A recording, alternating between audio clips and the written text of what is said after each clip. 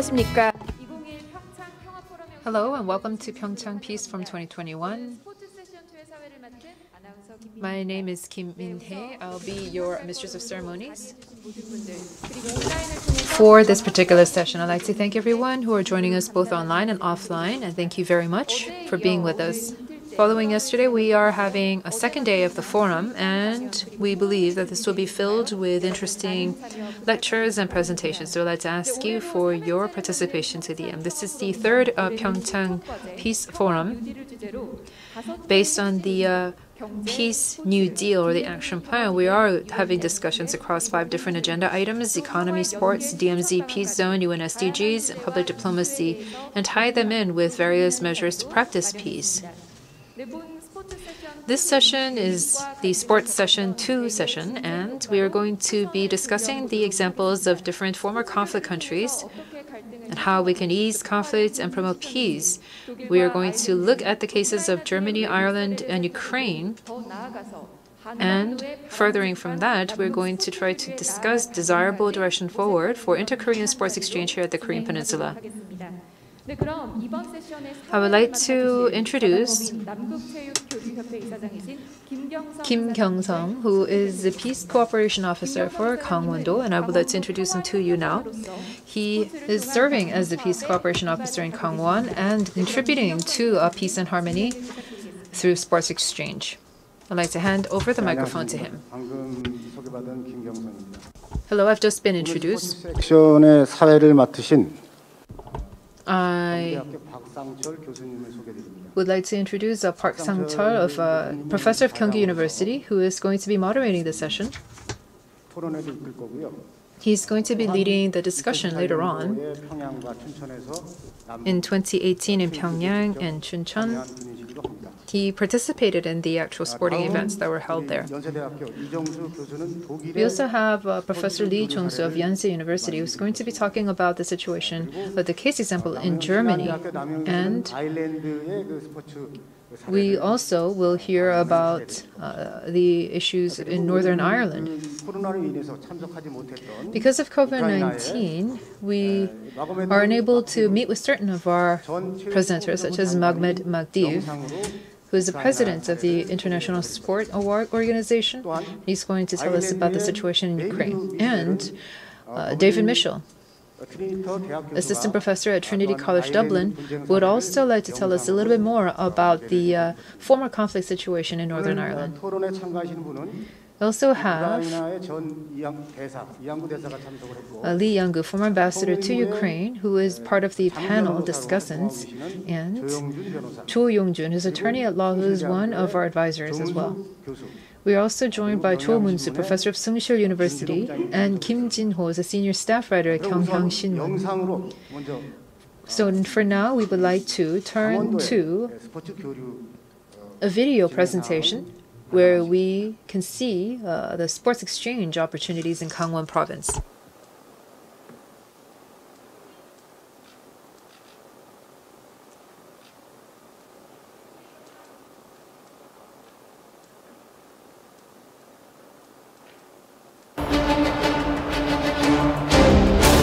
(2018년) 평창 동계올림픽을 기억하십니까? 남과 북이 하나 되어 맞잡은 손.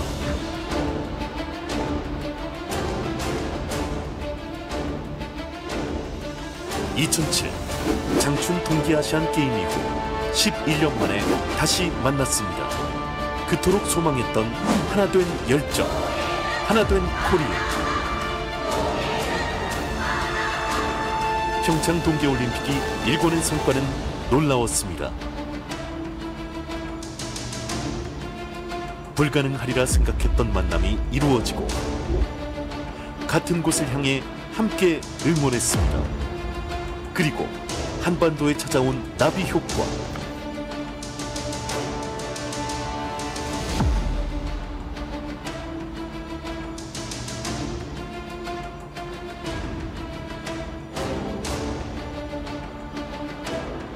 스포츠로 쌓아올린 평화의 역사.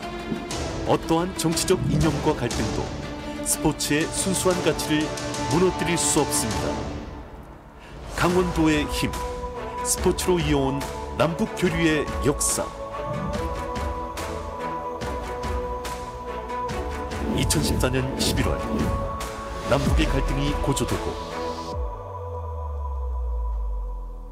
군사적 대치 상황까지 이르렀지만 남북을 주축으로 한 제1회 국제유소년 축구대회는 열렸습니다. 그리고 이듬해 남북의 군사적 긴장 상태는 최고조에 이르렀지만 평양에서 열린 제2회 국제유소년 축구대회는 남북 축구 역사상 최다 관중수를 기록하며 뜨거운 열기로 가득 찼습니다.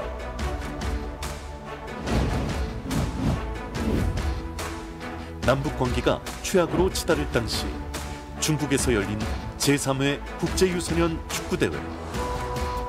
이곳에서 최문순 지사는 북한의 평창 동계올림픽 참가를 공식 요청하였고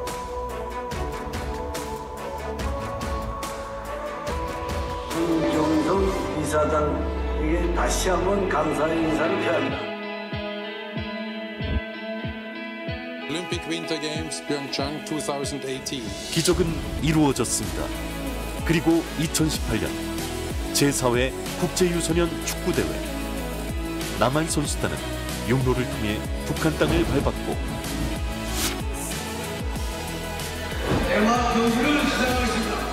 서울 평양 동시 생중계라는 역사를 다시 쓰며 남북의 긴장 상태를 완화하는 역할을 했습니다.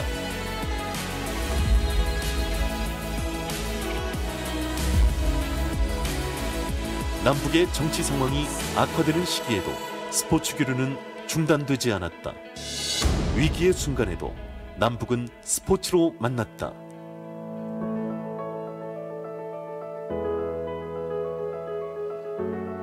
평창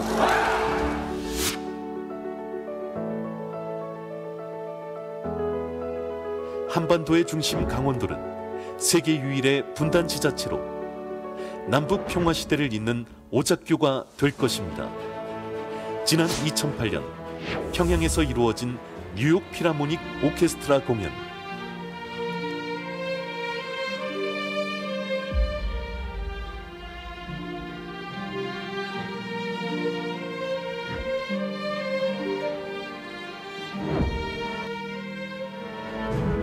이 세계의 공연을 성사시킨 주인공은 최문순 강원도지사였습니다. 문화예술로 이어지는 평화시대, 이제 강원도가 중심이 됩니다.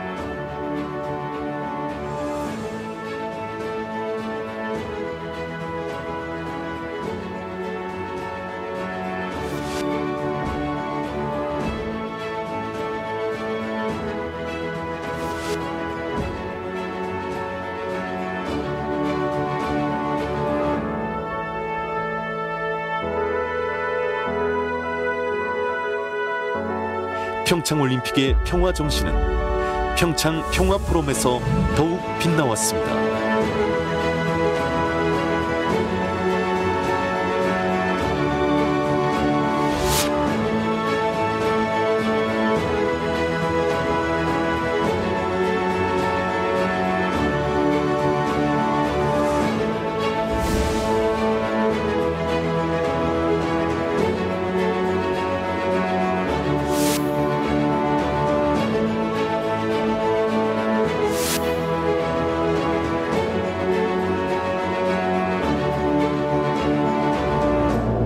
강원도의 힘, 남북 평화시대의 시작점, 평창. 전국 최초로 남북 교류 사업을 시작했던 강원도는 남북 평화시대의 시작점이었습니다.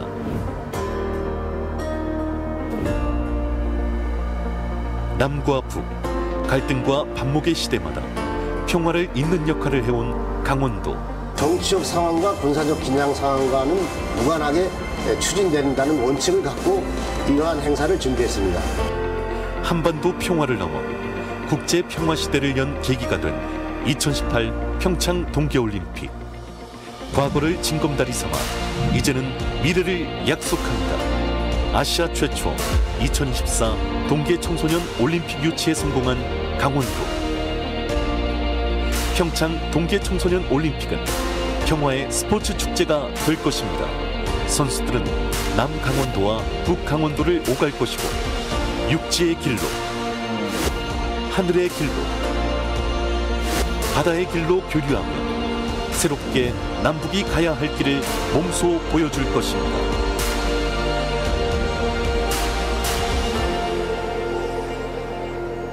어게인 2018, 다시 평화 2024.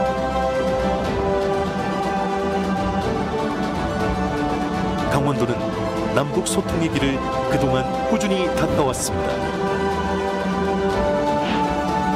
6년 전 그 뜨거웠던 화합의 무대는 영원히 기억돼야 합니다. 감동을 넘어선 평화의 메시지, 그 기억의 시작을 바로 지금 여기 평창 평화포럼에서 시작합니다.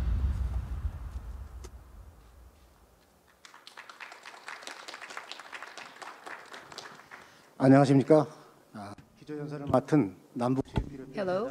김경성입니다. My name is Kim Kyung-sun, and I will be your keynote speaker for today.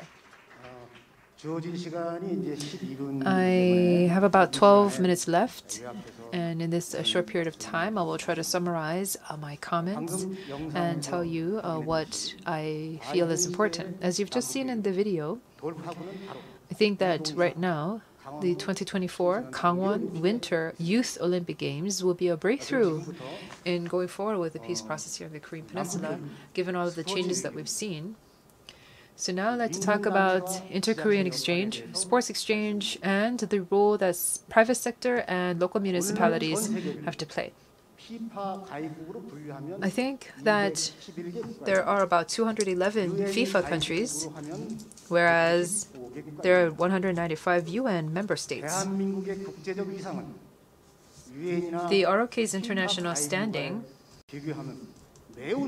is quite high, both in terms of UN member states and FIFA rankings. However, if we look at the US, China, Japan, Russia, if we compare our standing with those neighboring countries, then it's quite low because of North Korean sanctions, denuclearization, all of these different political tensions are making it very difficult for the two Koreas on the Korean Peninsula to determine their own destinies.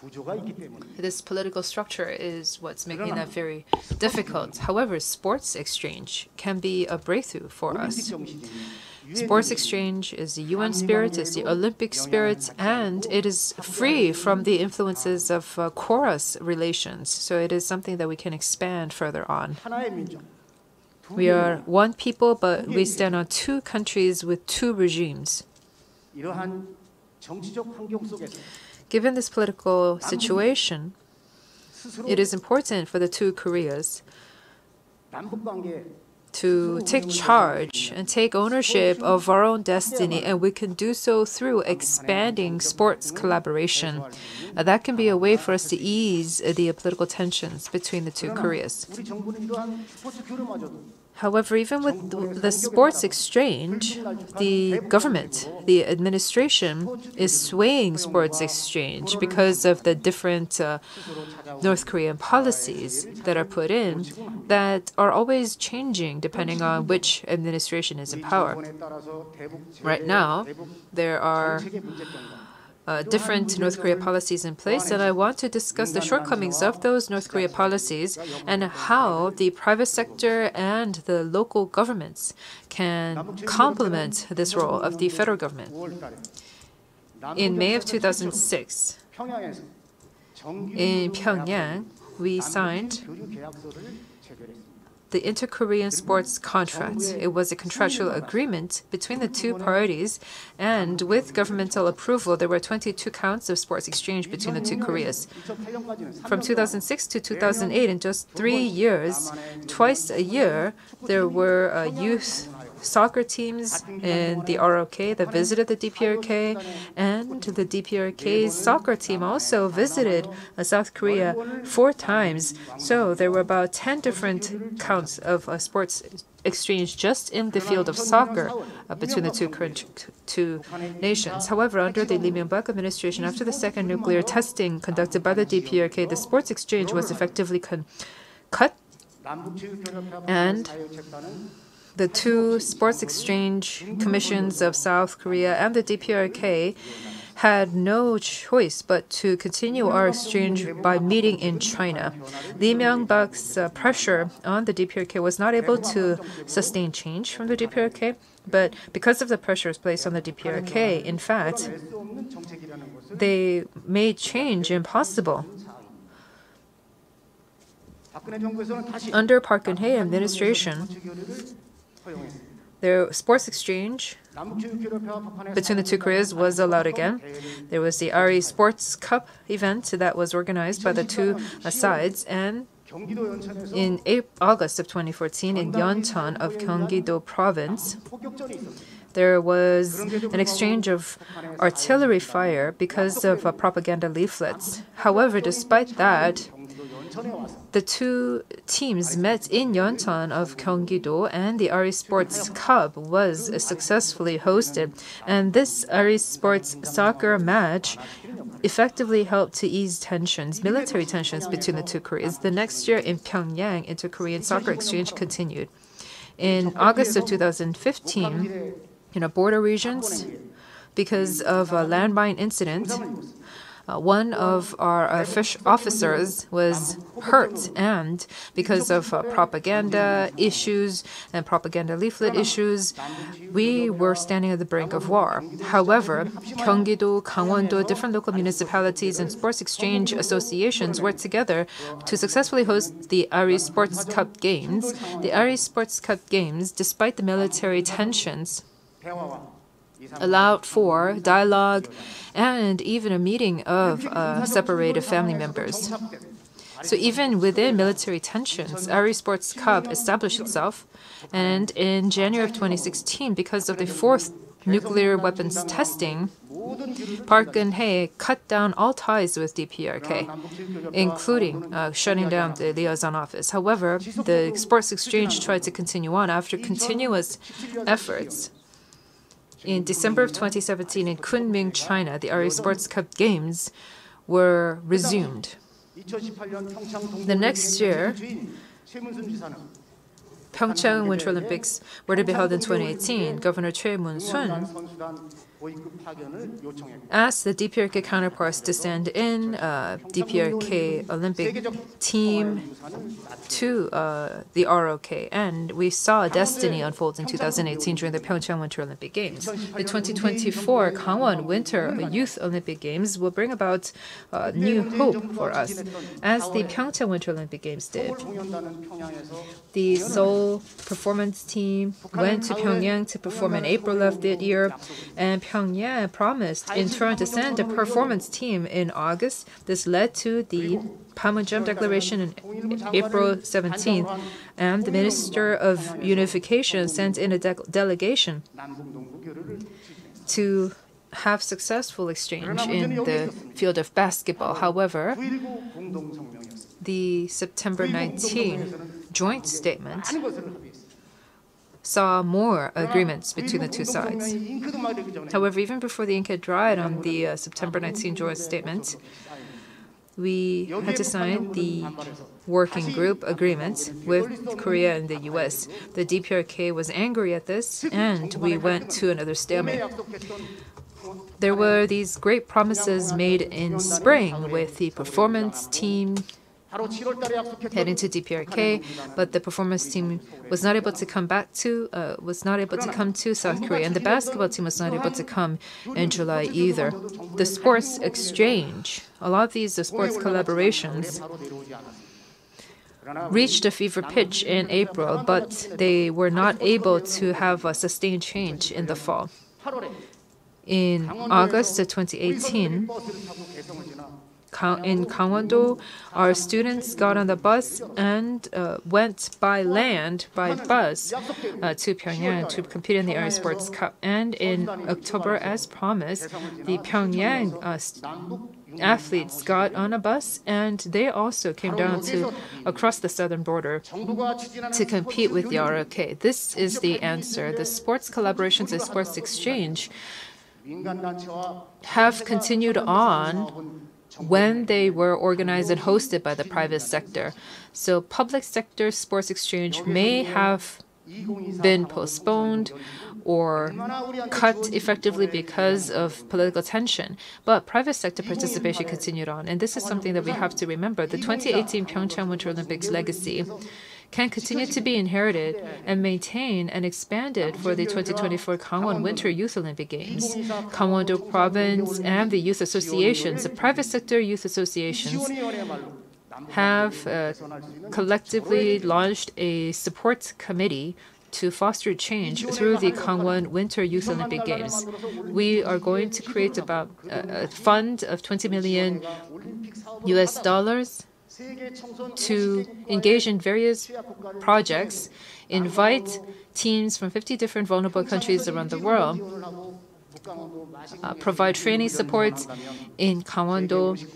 And if we can do so, the athletes from these 50 different countries will be able to come to Gangwon-do, get on bus, and they can fly from Yangyang to Galma by air, and they can go from Seokcho to Onsong by sea. This is sports exchange, so it's also the only way for us to bypass the UN's North Korea sanctions. This can allow for us to jointly host various games and activities in both North Korea and South Korea. Where can we begin these activities? We can begin with the 2024 Gangwon Winter Youth Olympic Games Support Committee. And this is not something that is just going to be done by Gangwon Province. The government should organize a special committee to provide various levels of support. We have this opportunity in front of us. The government was unable to do this, but the private sector and local municipalities have continued to do this, even despite various levels of political tension. Right now, the two Koreas have gone back to a point before the Pyeongchang Winter Olympic Games. The support committee can help us to go into the future, and we do hope that we can find a solution to that today. Thank you. 안녕하십니까? Hello. I am Park Sang-cheol, the moderator for this session. Actually, the keynote speaker took my job as a moderator. So I'm not going to be repeating what was said, but it's very meaningful, so let me just touch upon a few points. So we're wearing these face masks, and all of you have braved through the difficulties to come here to attend the meeting today. Thank you very much. So Alpensia is probably the cleanest area in the Republic of Korea, and this very important meeting is being held today. And I'm here as a moderator for this very important meeting that gives me a lot of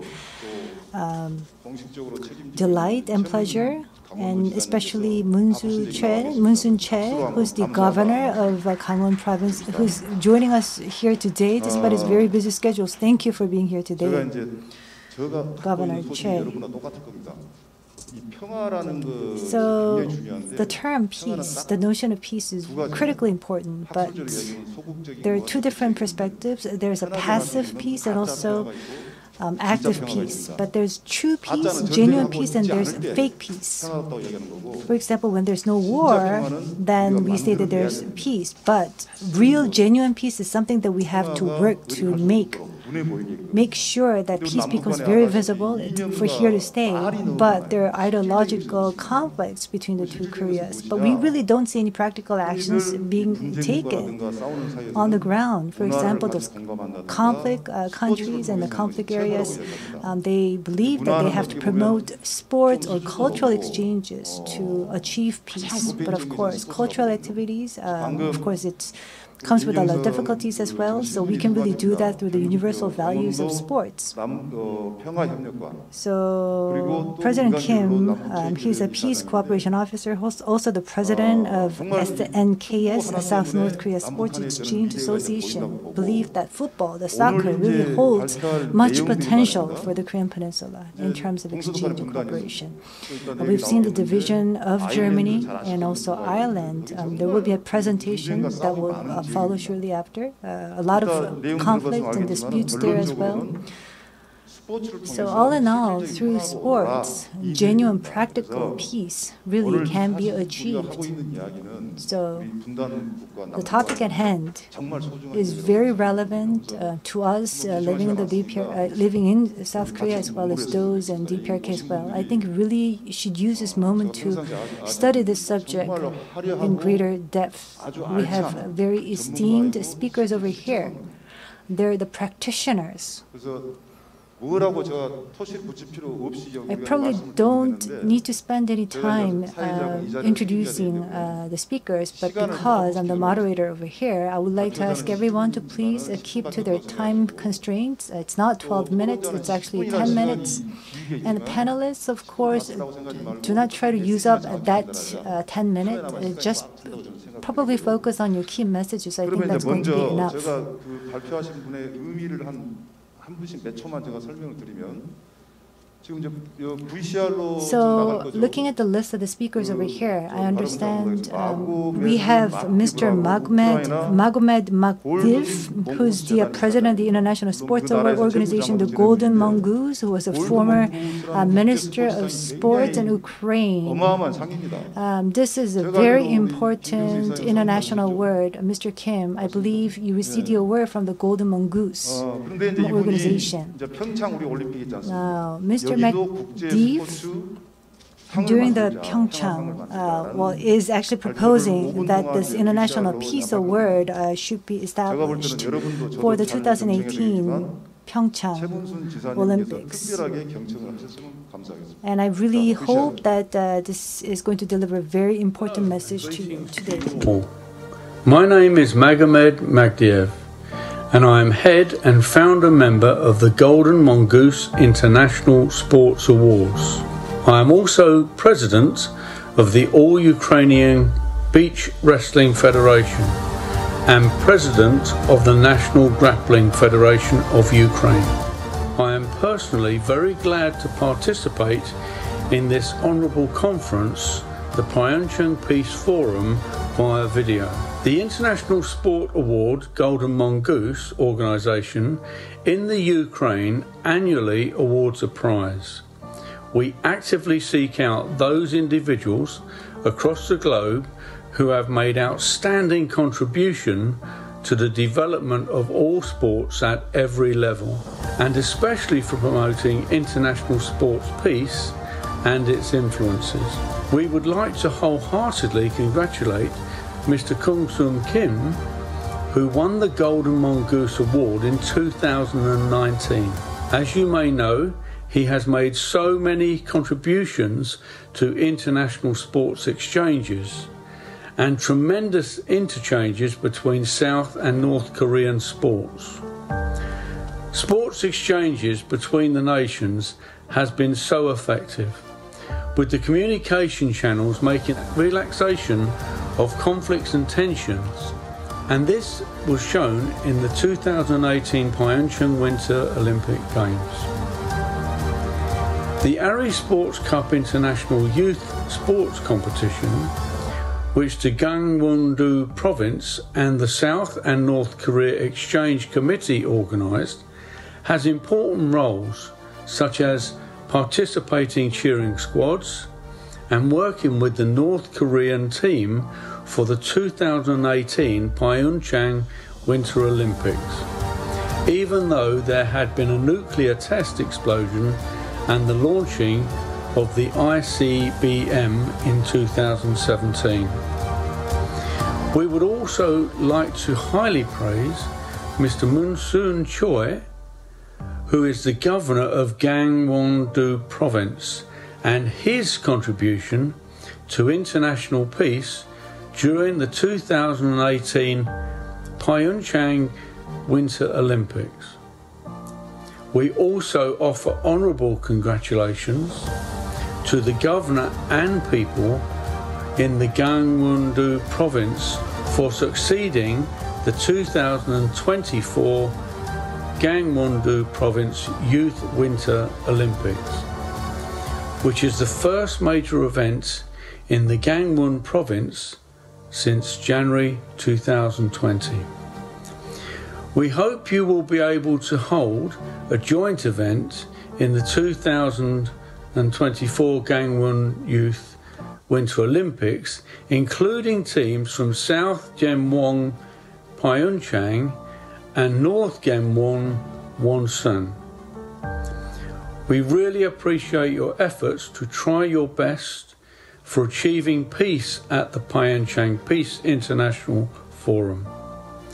We, as the representatives of the Mongoose Organisation, propose the International Sports Peace Award for recognising the 2018 Pyeongchang Winter Olympics, and we are hoping for the success of the 2021 Pyeongchang Peace Forum.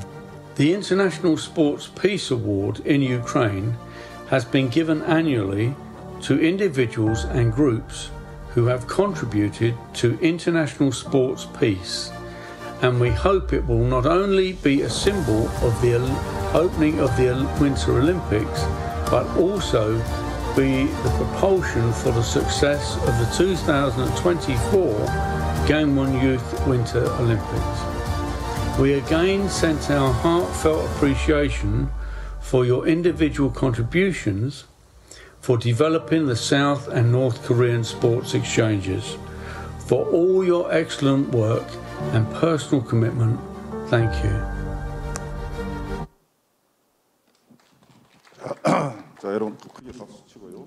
Big round of applause to the speaker, first of all. 2024년 So in 2024, there will be the Winter Youth Olympics to be held in Gangwon.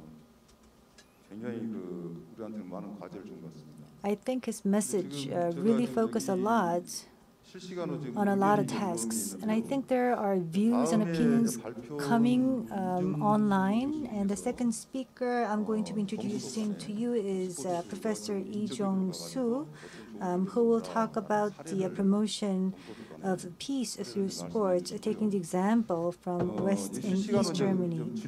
There will be real-time questions coming to the organizers. So after Professor Nam finishes his presentation later on, so President Kim, first of all. So the previous speaker, Magmedo Magdiv, he talked about the establishment of the Sports Award. There was actually a question about the history of sports. Perhaps you can use 2 minutes to explain and to give an answer to that. So I'm going to invite Dr. Lee. Peace promotion through sports exchanges, especially focusing on the examples of the former two Germanys. Please welcome the speaker with a big round of applause. 네, 여러분들 반갑습니다. Hello, it's a pleasure to meet you. I've just been introduced. My name is Lee Jong-soo. I'm a professor at the law school at Yonsei University. I studied in Germany, and I've studied the division and unification of the two Germanys. I've written papers on that issue. And when I was asked to write, give a presentation on this topic, I was glad to do so. I think that this is a very important forum, and I am personally deeply pleased and find it an honor to give this presentation here at the Pyeongchang Peace Forum. The photograph that you're looking at right now, it represents the reality of sports between the two Germanys and after they're unified. This is a uniform of West Germany and East Germany, the various Olympic teams. The DDR is East Germany, and what you see on the other side was the uniform, the old uniform that West Germans wore. In German, the Wir gegen uns hier means that we represent ourselves.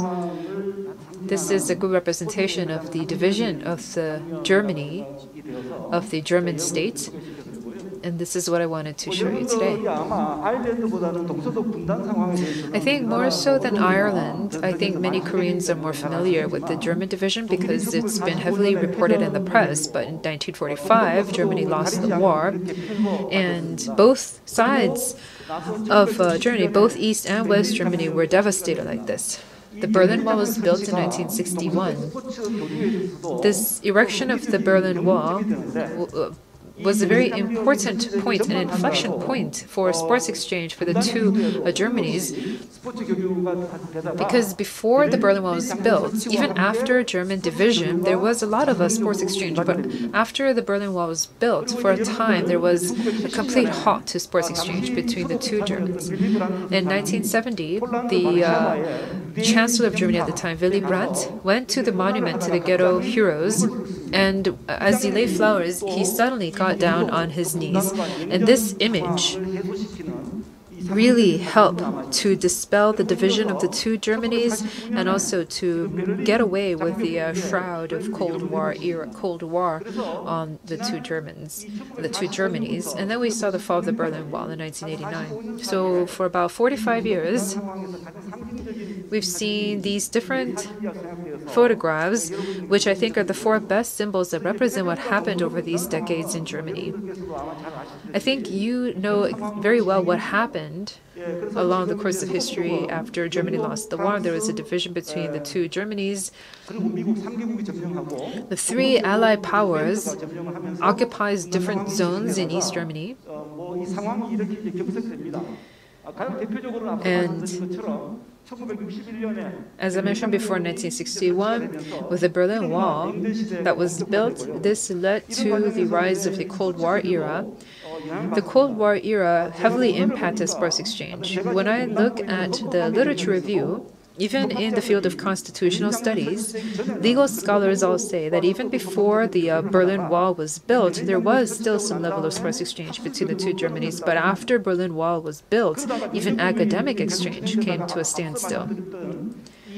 And as I mentioned before, the Chancellor of West Germany, Willy Brandt, said that they must do away with the Cold War, that they have to bring about change through rapprochement, through a new Eastern policy that he called Ostpolitik.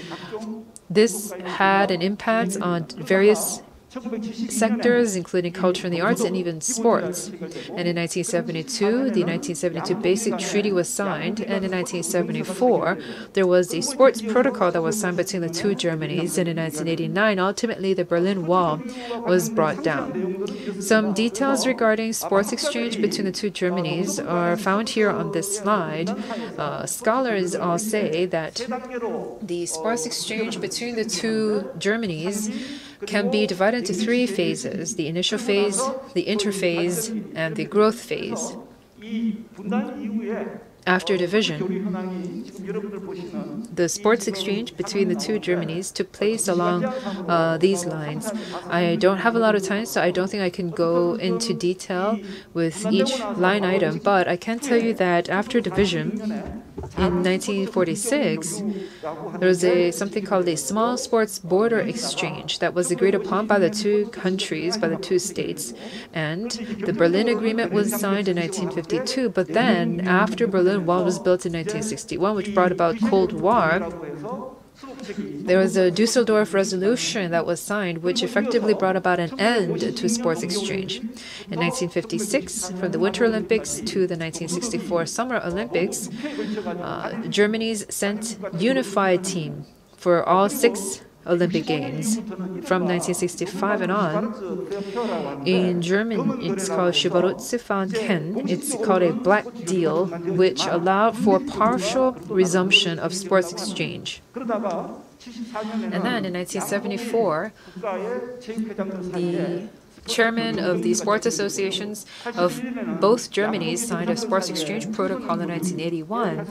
The leaders of the two Germanys signed a summit-level agreement on sports exchange. So from West Germany in 1987 alone, there are about 877 counts of sports exchange, where 22,000 people went to East Germany for sports exchange, and a corresponding number of East Germans came over to West Germany as well. In these different sports exchange measures, there were different principles and rules and protocols that were assigned to facilitate sports exchange. One of the rules was a principle of mutual respect, no political propaganda, no political demagoguery, that this was only going to be purely about sports. However, the problem was that the two Germanys had different goals in mind, even as they engage in sports exchange, because with the West Germany, what they wanted to do was increase mutual exchange, increase national unity, and maintain a sense of national homogeneity. However, for East Germany, what they wanted to do was strengthen the socialist system and promote the superiority of socialism and enhance its international status as a state. Despite the fact that the two Germanys all wanted different things, sports exchange greatly contributed to affirming national identity and maintain ties. And in fact, the sports exchange later served as a foundation for unification. In German, we say "Wir sind ein Volk," which means we are one nation. These charts here show you what followed after division, and right before unification, these different counts of sports exchange activities and events that were held. There were frequent, often sports exchange, and in fact, youth sports exchange measures were quite frequent. In the sports of handball and soccer, there was a lot of exchange activities that were held. As you can see here, it says even if the country was divided, we became one through handball. That was another expression that was found in Germany at the time.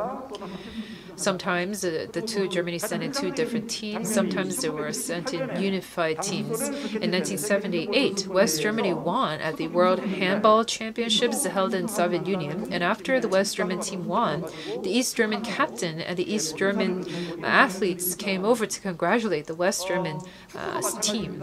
And the same goes for soccer as well. In 1974, during the West German World Cup, and in 1990, at the Bristol World Cup, the German team won. And they said that we may compete with each other, but we are one nation. This was an expression that came out at the time. The East German team and the West German team were forced to compete with each other. In fact, at the European preliminaries held in Brussels in 1990, for the World Cup, they had to compete each other in the same group. West Germany later on made it to the final round, but East Germany wins 2-0. This is a national championships that were held in 1977 in East Germany. As you can see, their cards have been put up saying Germany Democratic Republic, our homeland forever. We see something similar in the DPRK as well, but just in Germany, in East Germany 1977, we saw something like this. With the active sports exchange between the two countries, they've sent in unified Olympic teams or separate Olympic teams in some cases. So this is the kind of Olympic history that we saw over the years for Germany. When they sent in unified teams, the flag would be used, the Olympic flag was used as an alternative, and the national anthem was replaced by Beethoven's Ode an die Freude instead of the usual national anthems. The East German athletes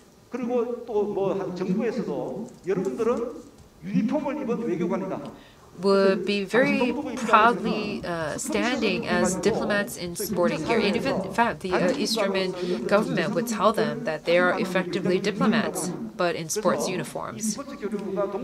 This sports exchange was also very important from the perspective of East Germany as well, as evidenced by these different examples.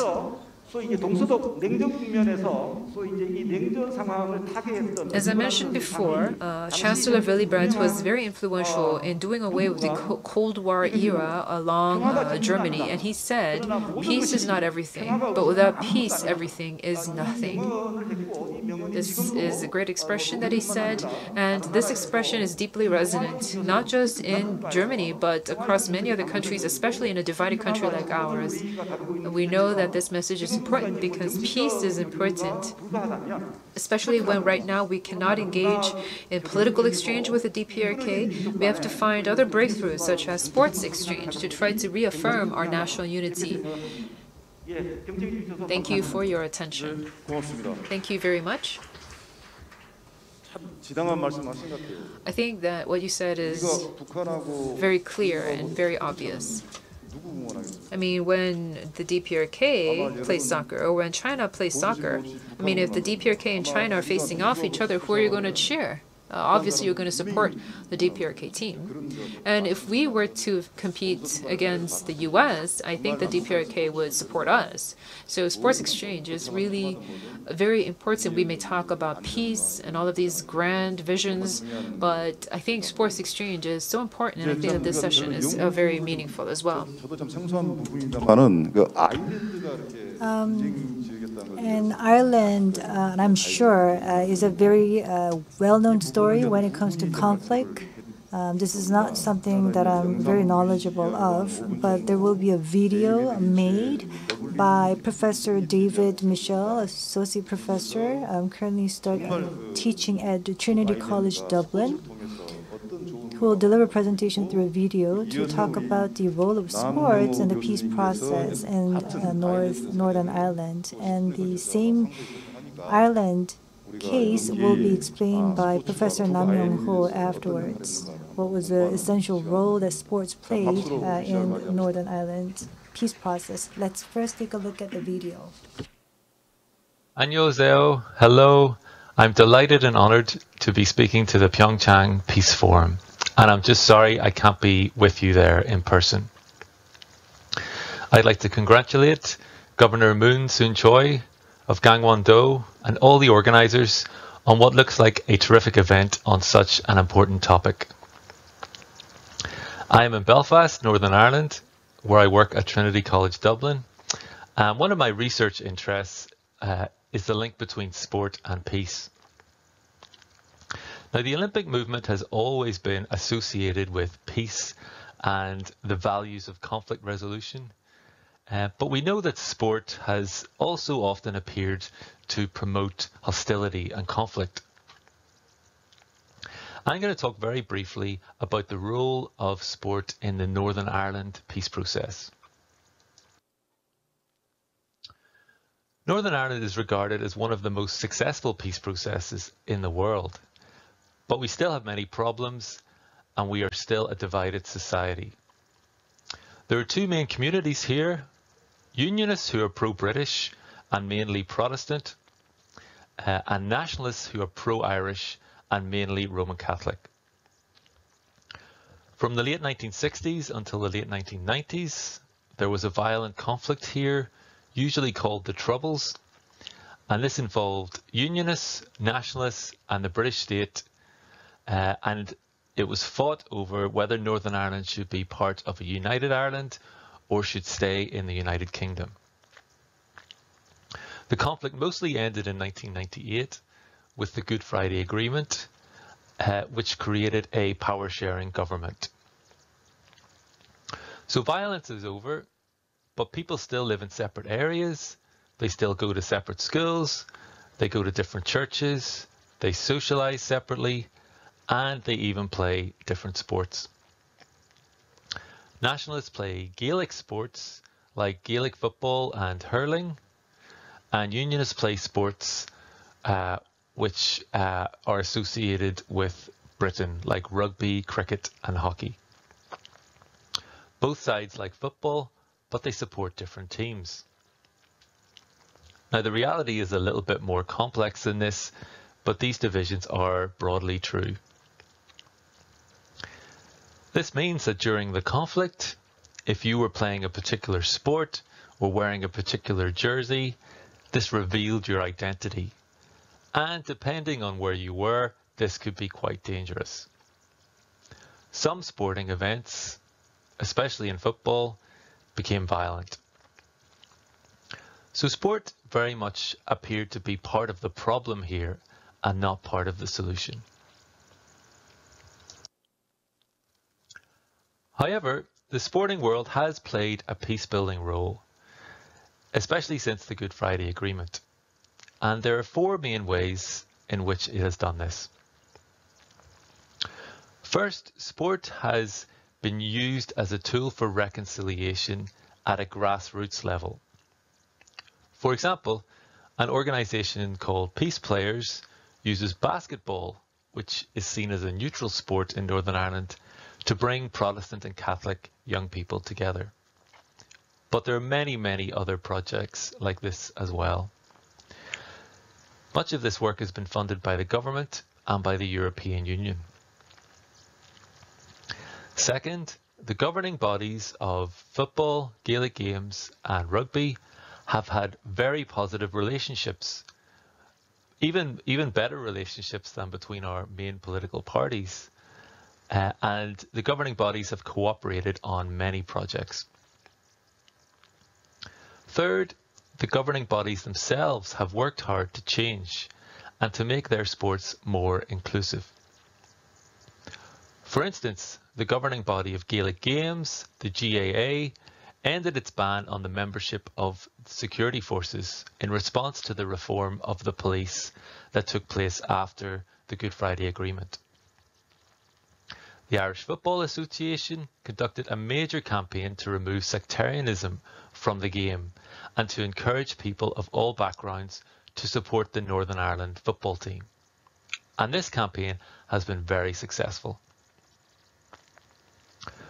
Fourth, sport has sometimes symbolised change. Unionist and nationalist political leaders have attended matches associated with the other side. The GAA welcomed Queen Elizabeth to its stadium in Dublin in 2011, and this was a major gesture of reconciliation. Also, some Northern Ireland sports stars, such as the golfer Rory McIlroy, the boxer Carl Frampton, are popular among Protestants and Catholics, and so to some extent they symbolise a shared post-conflict identity. So sport did not bring peace to Northern Ireland, but it has played a positive role in supporting the political changes. Sport is able to connect what is happening at elite level with ordinary people. It can promote political changes taking place and make them meaningful for people. But it cannot work alone. Northern Ireland has shown the limits of what sport can do when there are ongoing political problems. As long as Protestants and Catholics go to separate schools, and as long as there are political arguments over national symbols and cultures, sports efforts to bring people together will struggle. Peace processes can't just be about politicians. Every sector of society has a role to play, and there is much that sport can contribute. Thanks for listening, and I wish you well for the rest of the conference.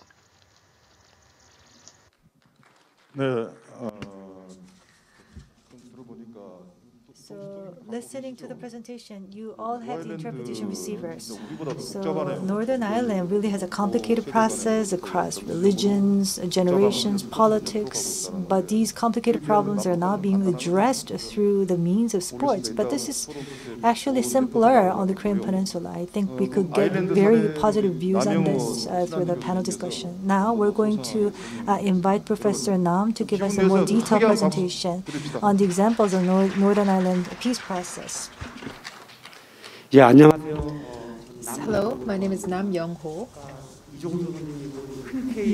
Professor Lee Chung-soo of Yonsei University said he was very glad to accept this presentation, but I have to say I was less enthusiastic because I didn't actually want to be here.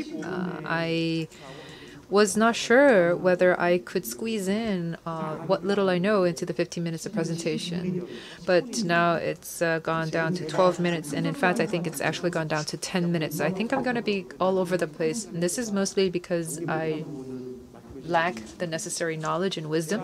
So I'd like to ask you for your understanding. And for Mr. David Mitchell, he gave a 5-minute presentation. I wanted to elaborate on that as well. And if this was not being broadcast on YouTube, I would like to use a very colorful language, but because I have a living to make, I will try to not do that. This is the table of contents, and I'm going to touch on 1, 2 for 1.5 minutes, 4 minutes for number 3, and the rest for 4 and 5. I don't think I'm going to make it, but I will do my best. This is the current status of Northern Ireland.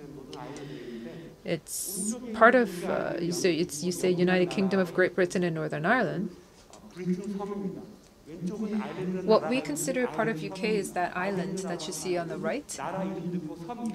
And on the left, you see the nation of Ireland. However, you also see Northern Ireland.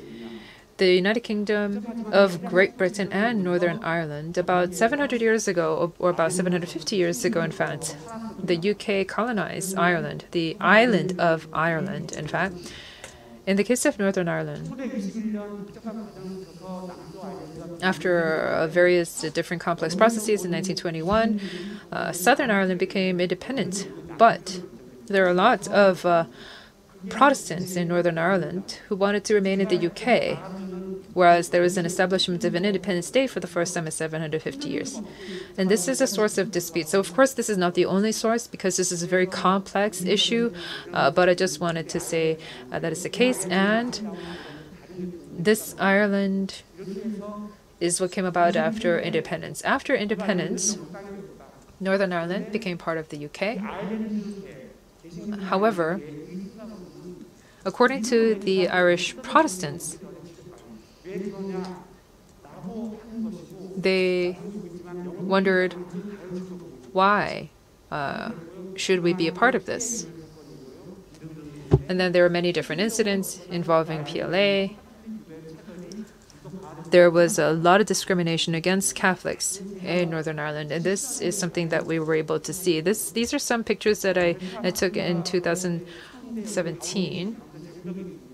Belfast is the capital of Northern Ireland. There's a wall here that is set up in downtown Belfast to stop Catholics and Protestants from fighting each other. You would see many of these different wall murals and graffiti, free all political prisoners, and internments and administrative detention.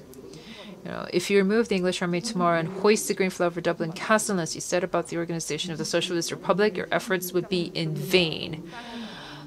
End British rule, smash Stormont. This is all in a UK territory. And then there's some graffiti that is pro-UK. And then here, this is the Shankill Road. I don't think I have enough time to elaborate on this, but if you go over here, there's UK militia. So the British militia, there's militia on both sides, where there's bomb terrorist incidents that occurred here. It says here, this is UK territory, and this graffiti, this wall mural celebrates the birthday of Queen Elizabeth. Here, this is Vote DUP, Sinn Féin, and Smash Sinn Féin. Here, it says Preparing to Bear Arms 1914, Prepared to Bear Arms 2004. The Irish side. I'm trying to depict the background of the conflict. Derry is another city, but if you look at the map, it could also be written out as Londonderry. In fact, the official name is Londonderry, but the Irish people call it Derry. And if you go over this bridge, the other side is where Protestants live, and on the opposite side, Catholics live. The EU provided funding to build this bridge. If you see on some of the roofs of the houses, you would look at Derry Happy or IRA. all of these different words that are written there. Villages where Protestants lived, its Derry is spelled out as London Derry. However, on the Irish side, you would see it's called Derry. It's Free Derry, and also slogans such as End British Internment. Here you would see this is UK soil, but the flag hoisted there belongs to the Irish Republic. This is a Bloody Sunday, and Che Guevara, I think he sent in a statement that is pro-Irish. Here, this is a boy, a plastic bullet killed this 11-year-old boy, and the newspapers are still here to this day, along with flowers, an annual Dairy Volunteers commemoration march, and some pubs here. And if you look at the pubs, if you go inside the ceiling, you would find a Cuba flag. All of these movements against colonialism and imperialism, they are honored here. And this is a memorial for the people who fought against the famine and the crown. The Good Friday Agreement was agreed upon after a lot of different difficulties with soccer, schools, and everyday organizations. As David mentioned in his video, if you go to a Catholic school, if you go to a Protestant school, they teach completely different things, even if it's the same subject, particularly when it comes to history. So for a Protestant side, they talk about how the UK pioneered no man's land in the 17th century and spread the gospel, brought industrialization, and etc. But in the Catholic schools, they talk about how UK conquered Catholic Ireland and the Protestants took Catholic land to distribute that among themselves. So the perspectives are very different here. And you would see some of that playing out in everyday lives of people, one of which is the Orange Parade. The Orange Parade is the largest festival for Northern Ireland Protestants. The Glorious Revolution led to William of Orange defeating the Catholic King James II. And they have to cross over Catholic territory. So there's always a lot of conflict during the Orange Parade. I have a video, but I don't think I can show it to you right now. But in any case, there are these conflict situations that still occur even today through these different present-day celebrations and parades. And in fact, if you go to pubs or laundromats and stores and shops, they are also divided and segregated. With sports, as David talked about, there's the Gaelic sports, Gaelic football and hurling. That's what you see on the left-hand side. And hurling is what you see on the right-hand side. And cricket and rugby. On the right hand, the two sports on the right are typically UK sports. If you go to a Catholic school, they teach you the two sports on the left. I do have a video, but I was not able to show it. It talks about what hurling means to the Irish people. Basically, it talks about how if you are an Irish person, you have to speak the Irish language and you have to play the sport of hurling. That the sport really has to do with the national identity. As I mentioned before, depending on which community you're living in, the sports you play can also be different, and also it could be the same sport, but you could be in different clubs. In Belfast, the Protestants typically root for the Linfield Club, whereas the Catholics root for the Cliftonville Club. And in fact, they don't even engage in home and away games. For 30 years, they've only competed in the home stadiums for security reasons. For the Derry Club, for security reasons as well, they left the Northern Ireland Soccer League, and the Derry Club has been with the Irish Republic League. So, in these cases, sports played a role in fomenting more division between the two sides. Sports is all about celebrating each other's differences and cheering and rooting for each other, and sometimes even for the other team. And for the GAA, the Gaelic Athletic Association, it's a very historic association, as David mentioned, but this was founded with a very specific political purpose in mind, and the GAA said that we are for Ireland. They have about 500,000 members. The 500,000 members are banned from joining the military or police.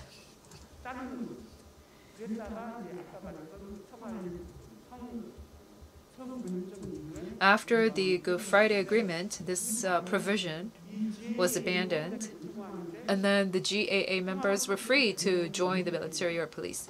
However, there was one GAA member who was a police officer. His name was Ronan Kerr, who was killed by Protestant nationalists who opposed the peace process. The funeral was officially sponsored by GAA. I was not able to play some of the videos that I brought today, but in this particular one, the GAA president visits a Protestant school and tells the students who want to play Gaelic sports and encourages the students who want to play Gaelic sports. So these are some of the outreach activities that we've seen. In some games, the Irish teams would not go, or the Irish people, the crowds would not go if a UK national anthem is going to be played, and vice versa. In the case of sports, however, there are these different examples that we see, where still many people have said, a response to the survey, about 84% have said that in Northern Ireland, sports has become more open and inclusive over the last 10 years, and sports is a good way to go beyond differences. There are some great murals and graffiti, despite the issues and challenges. However, the big issue here is Brexit. Brexit is another big challenge, because with Brexit, what's going to happen between the EU and between the UK, and what impact is that going to have on Northern Ireland and with regional integration within Northern Ireland? For this, there was a terrorist incident, and here it says, "Welcome to Ireland." Welcome to Northern Ireland, it actually said, but the Northern has been spray painted out. But when the UK leaves EU, then what is going to happen with these signage and etc.? That's another big challenge as well. It's too bad we were not able to hear more about the presentation, but I do think that there are 4 discussants who, I think if I give them about 5 minutes, maybe we can give a little bit more time to the presenters. For Nam Myung-ho, we have a question for you. I think this person really listened very closely to your presentation, that sports is something that goes beyond a simple hobby, that it has to do with national unity. Yes, can you elaborate your thoughts on that? And also, before we go to the discussions, the Peace Cooperation Officer, Kim Kyung-sun, can you also talk about what does it mean to win the Golden Mongoose and the brief history of sports, in fact? Can you just briefly talk about that as well? Yes, the Ukrainian president of the International Sport Award Organization, Magomed Magdiv, he heads this association of the Golden Mongoose, and this is something that is awarded to an individual or a group that has contributed to international sports peace. I was also given this award in Odisha in 2019, and There are diamonds in this little badge, medal made of gold, and this is what I was given, what I was presented. And Dr. Magmoded Magdiv said that he hopes a similar model can be presented at the Gangwon Winter Youth Olympic Games. In South Korea and the DPRK, even China, there were dozens of cases where there were sports exchanges that were held, and when the political tension was too high, then we were made in China and etc. So there were these private sector-led sports exchange that were done on a regular basis. The Gyeongpyeong Soccer Club model, which was active during the Japanese colonial years, was benchmarked for these sports exchange activities. Thank you very much. And as the moderator, I have to play devil's advocate because we have to end exactly on time at 2:30. That means 5 minutes is still a little bit too long for discussants, but I just want to ask that you all to keep within your time limit of 5 minutes and just keep to your key message. First is Mr. Lee Yang-gu, former ambassador to Ukraine. Please give him a big round of applause. Yes, hello. I would like to thank all the organizers for inviting me to this very important session. I'm a diplomat, so you might feel that that is far removed from sports, but I was able to look at sports from different angles, and I think that is why I was invited here. I was surprised by two things at the Pyeongchang Peace Forum. The 2018, after the Winter Olympics, I thought that that was going to be an end to everything, but with the Pyeongchang Peace Forum, this was held every year since then, which is surprising. And then we are leading up to the 2024 Gangwon Winter Youth Olympic Games. The fact that we were able to win this bid is also very surprising as well. The peace process is a process, as you can say, so we have to have this strategic mindset. And I would like to congratulate the governor of Gangwon province and all the organizers for making that possible. We're here discussing peace, and I think that peace is more desperate than ever before, more urgent than ever before.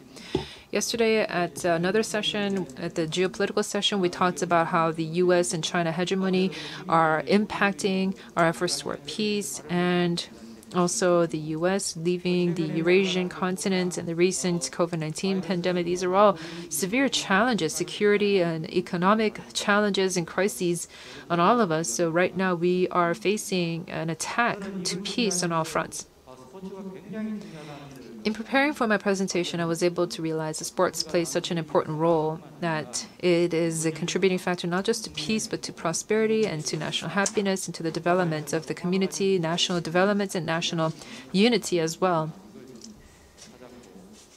It's a very powerful weapon. And in various sessions, we've been discussing UN SDGs. And I think that sports is really closely tied in with UN SDGs.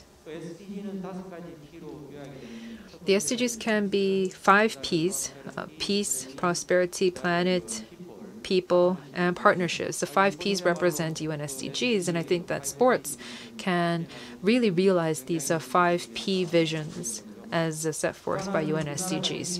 And another thing is that Korea is already a great power in terms of sports. We are a middle power. This means that we can prevent the politicization of sports. And because Korea is a divided country, there is always an urgency for peace. And the international community would definitely sympathize with our efforts toward peace. We have a very good national image, and we already are a sports powerhouse. We've had a sports grand slam, for example, in K-sports, elite sports, and e-sports, and even social sports. We see all of these elements being very successful in Korea. And we can combine sports together with ICT technology because that is also very important as well. Korea is a digital powerhouse, and that can allow us to have a very good standing. In 2018, the Pyeongchang Winter Olympics were held, and I'm very proud of the successful hosting because the Seoul Olympics were a peace Olympics, whereas the Pyeongchang Olympics were a prosperous Olympics. We participated as a G10 economic power, and I think I remember when I was in Ukraine at the time, I was really congratulated by the Grand Slam that we achieved. I think that really allowed us to use sports to go beyond just promoting peace, but to bring prosperity and happiness to the people. And as a diplomat, I am very indebted to sports for Taekwondo. Taekwondo was something that we were able to use to facilitate more public diplomacy, and Park Hang-seo and various other coaches, these coaches also, Korean-born coaches, have gone on to do so well overseas.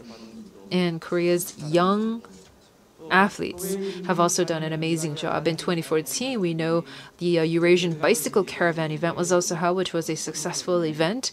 So when I was working overseas in diplomatic consuls and embassies, sports was really a way for us to facilitate public diplomacy.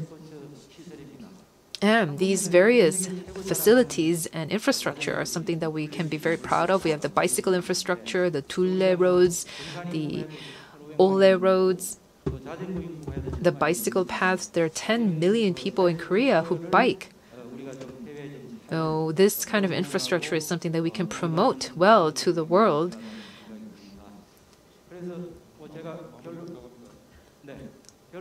And by way of conclusion, I would like to say that sports can be used to go beyond peace and cooperation, but this is actually something that can facilitate green industries and tie in with UN SDGs. So we have to really expand the scope of sports.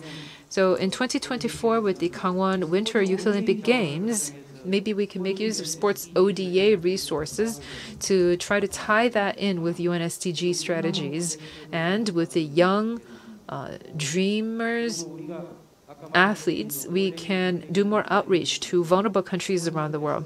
And as I mentioned before, we can make use of the world's best bicycle and hiking path infrastructures to facilitate more tourism. And these are areas where we can share more of our development experiences abroad. Thank you very much. We have such distinguished speakers, and I'm sorry I had to ask you to hurry along. Next, we would like to hear from Cho Yong-jun, who is an attorney at law and who has also served as a DA and a judge in this region. Thank you. Hello.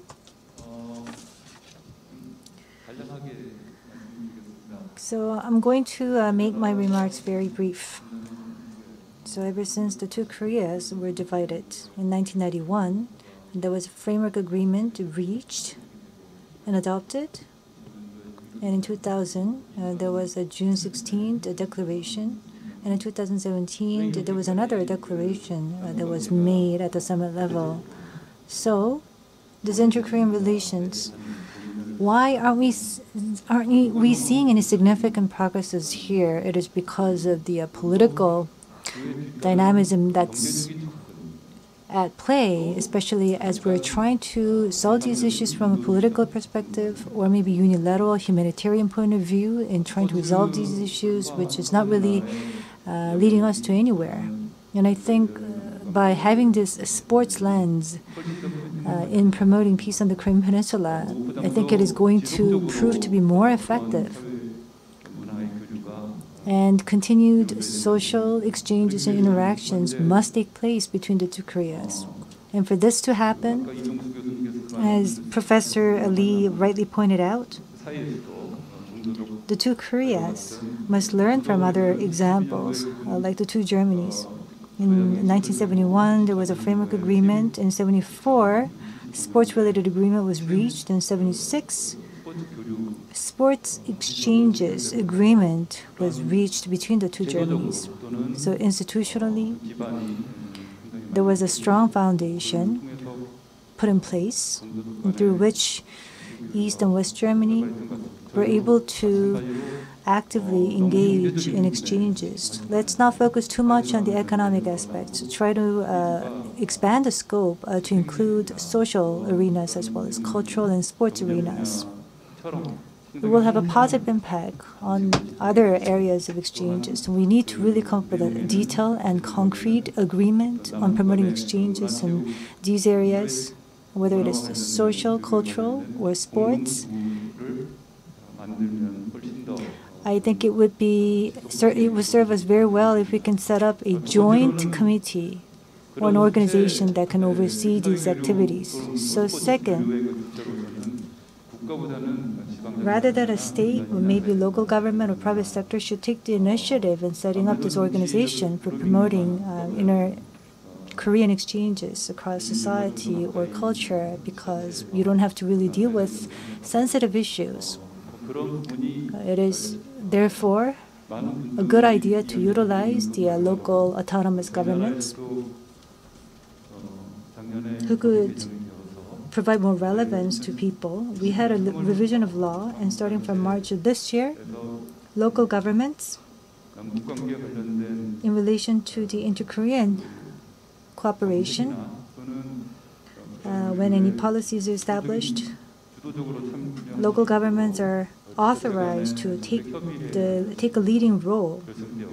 And this is now being allowed as a result of amendment of the law.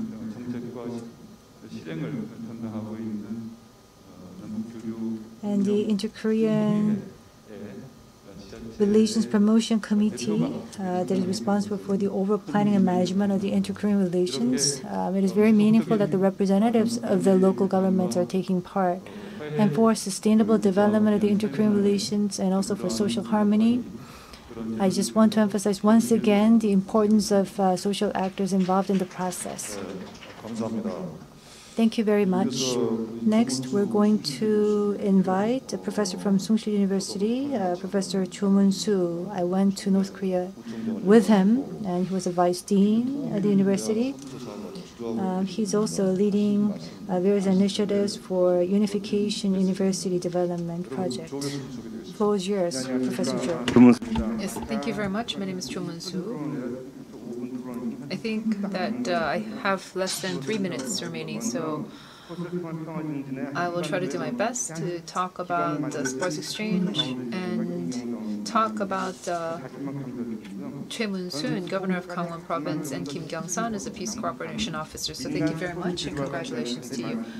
I want to talk about Youth Olympic Games in 2024. The Gangwon Youth Olympic Games are going to be held. I think that the inter-Korean college level and university level cooperation should be facilitated, and local municipality level cooperation should also be facilitated, which I think is actively possible. I think when we play Go, that could also be a way for us to do, or we can provide some support to social enterprises. In 2017, Sungsil University and a DPRK University team worked together on a sports exchange, and in 2018,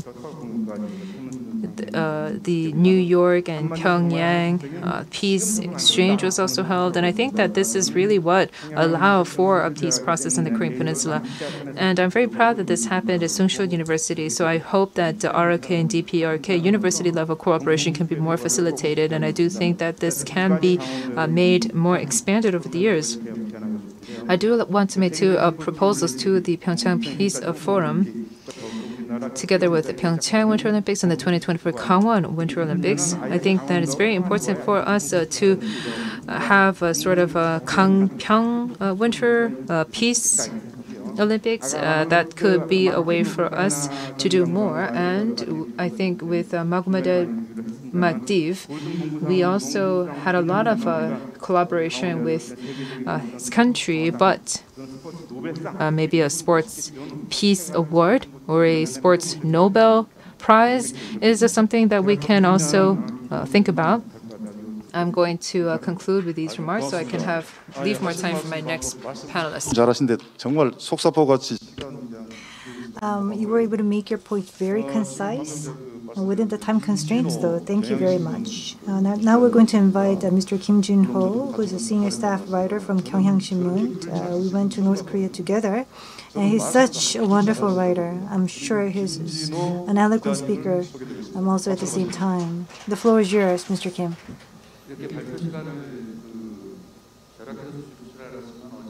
Had I known that I would only be given this short time for my presentation, I probably could have spent that time not preparing for this speech, but maybe taking a walk outside. But anyway, thank you very much for the presentations. Especially, it was very interesting for me to learn about the Northern Ireland's peace process. that if you're a Northern Irish, then you have to be able to play, how to play hurling, and how sports was not really a symbol of harmony, but it actually became a symbol of conflict and hostilities, confrontation. So it was indeed an interesting presentation. So looking at the examples of Germany and Ireland, came to think the following. Dr. Henry Kissinger said that the inter-Korean relations issue, this issue is such an easy issue to tackle. Why would we need diplomacy? It is such an easy issue to work on, especially if it is compared to other issues in the region, like Northern Ireland. But this is quite different. Only 3,500 people, well, I'm not trying to underestimate the number, but not a lot of people died in the Northern Ireland peace process, but there wasn't a war between the same peoples. More than 3 million people lost their lives in the Korean War, so probably we've had to suffer more as a result of the conflict or the war. And looking at how Northern Ireland worked to promote peace there. So after conflict was ended, during the post-conflict sharing process, in the process of sharing the identity, they had this different program that came out as a result of reaching that agreement. So they had a power sharing, a government, which was born as an initiative to share the identity after the conflict. So this is quite different from what we see in the Korean Peninsula. But I think there are a lot of implications that we can learn as well. Professor David Mitchell presented that there was an organization, a grassroots organization, Peace Player, focused on the basketball, which is a neutral sport, to bring unity amongst the youth, the Protestants community as well as Catholic communities. So as they expanded their roles and influences, the financing came from the European Union and also sports associations and federations. They worked together very cooperatively, which led to both of the governments working in cooperation. So it was indeed a bottom-up, a grassroots-driven initiative. That's something that we could apply to our case. So I have a question to Dr. Nam. In the Northern Ireland peace process, this identity sharing initiatives promoted through the means of sports, what would that mean for the Korean Peninsula peace process? What would be the implications for us? And as for Germany, yes, I learned a lot from the presentation. So 25 years ago, when the Berlin Wall broke down, and in 1974, there was a sport protocol agreement reached between the two Germanies. So they were probably very advanced in terms of promoting peace. Maybe it's all about rhetorics when it comes to the Korean Peninsula peace process, as if we're going to do everything across sports, society, interactions. On every occasion, we try to say that we're one people, but we really haven't achieved any tangible results, and we really didn't have any blueprint to work on. So that was quite frustrating in a way. So among the sports agreement reached between the two Germanies, that the representatives who are delegated by the sports organizations have to come up with the master plans and have to implement these plans. That was quite enviable. Although it's a belated step, if we are to design this blueprint, how can we learn from the German case? Thank you very much. 그러니까 정확하게 2시 반 약속. Thank you very much. And we have come to an end at 2:30. I think we can use about 5 extra minutes to conclude the session. Doctors Nam Young-ho and Lee Jong-soo like to give you about 2 minutes each to conclude your remarks, and lastly to Kim Kyung-sun, maybe about 1 minute for you.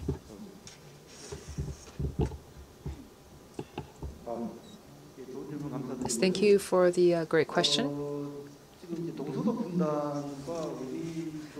The German division and the division of the Korean Peninsula, as you mentioned before, are very different. Ever since the Three Kingdoms era, we were in separate nations, separate kingdoms, and then we became divided. Germany as well, after unification, they're called a German federalist state. So even with Germany, there was a federalism in place. And after they lost the war in 1945, they were divided. And some of the federalist states moved over to the other side. So they were a single country. In case of Korea, we were a single country that was divided. But in the case of Germany, there were a federalist republic and federalist states that were later brought together again. And this might seem like a slight difference, but they also have lots of different implications. Willy Brandt, the former chancellor, as I mentioned before, he presented the Ostpolitik and tried to bring about change through rapprochement. After 3 summit-level talks, a sports protocol was signed between the two Germanys. In Korea as well, I think that has implications. When there are political tensions, we can completely disregard those political tensions and still engage in sports exchange. I think that is possible. And as you've said, Mr. Kim, it's unfortunate that we have not been able to see that level of progress in sports exchange, but I think that we can all benefit if even now we can have a sports exchange between the two Koreas.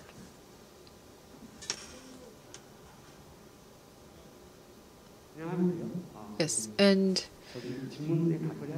I have to respond to the question.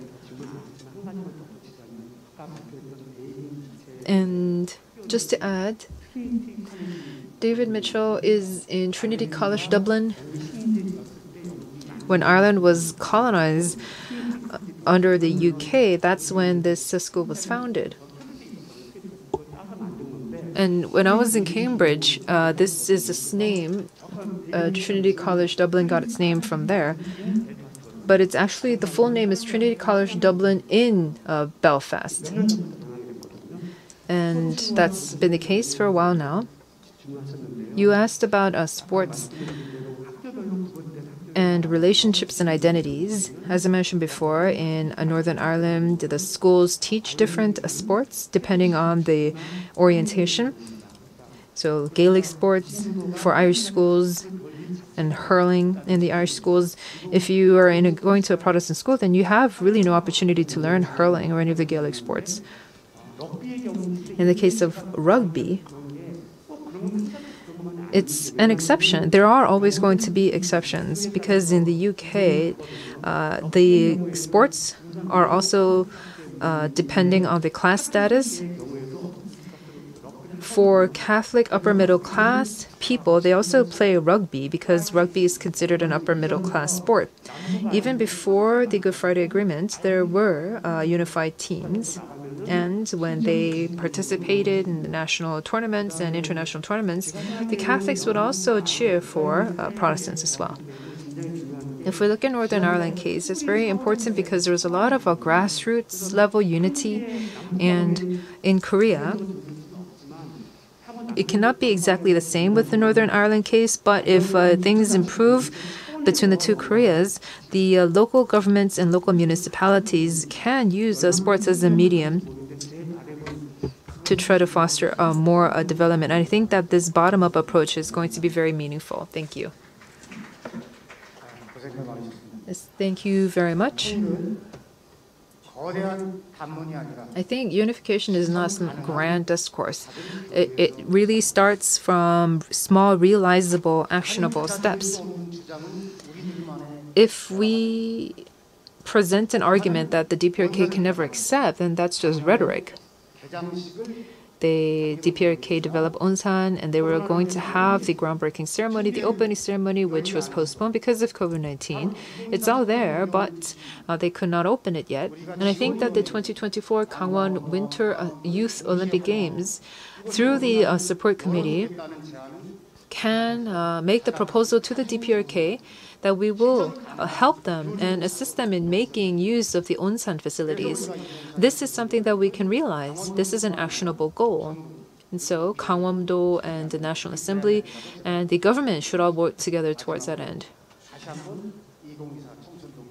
The 2024 Gangwon Winter Youth Olympic Games, I hope to ask you for your appreciation and support. 딱 15초만 말씀드리면 So I will use the next 15 seconds. So sports exchange is not everything. It's a double-edged sword. So it really requires further studies and research. So I'd like to thank Governor Choi Mun-soon for being here. Let's try to translate these ideas into very specific initiatives and efforts. Thank you very much, our audience as well as our online participants. Thank you all for joining us today. Hope that we will really create some tangible results going forward. Thank you very much.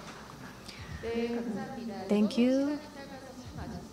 Sorry we weren't able to allocate more time for the session. But nonetheless, we had a very important discussion, sharing valuable opinions and insights with one another. I'd like to thank all the panelists, and this concludes Sports Session 2. We'll begin DMZ Peace Zone Promotion Session starting at 3 o'clock. Thank you very much. We look forward to your continued participation and interest.